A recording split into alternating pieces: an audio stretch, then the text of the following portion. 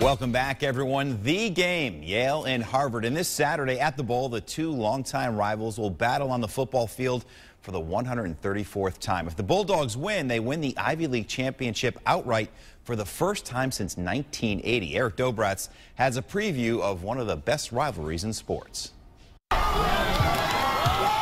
That's what you live for, a chance to play Yale Harvard. It never gets old, and there's really nothing quite like it. After 9 games this season, the 8-1 Bulldogs have already won a share of an Ivy League championship. Last week's win at Princeton guaranteed that. But they have bigger fish to fry this week. Standing in their way of an outright title, Harvard. They're a very good team, and the best we've played all year. I mean, truly mean that. We'll have to play our best game to have a chance to win. More than 50,000 fans are expected at the Yale Bowl on Saturday. The atmosphere, it's pretty incredible.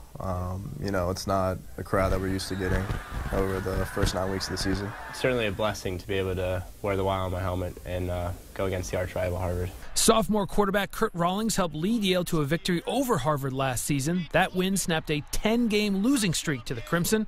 Rawlings said last year's experience should help this week. Taking it from last year, just being able to know that you're on the field in front of all those people and just to feel the adrenaline rush coming from everywhere. They're not at all satisfied with what happened on Saturday. They were excited about it, but they all realized that, you know, this is not what we set out for. Our goals are not yet achieved yet.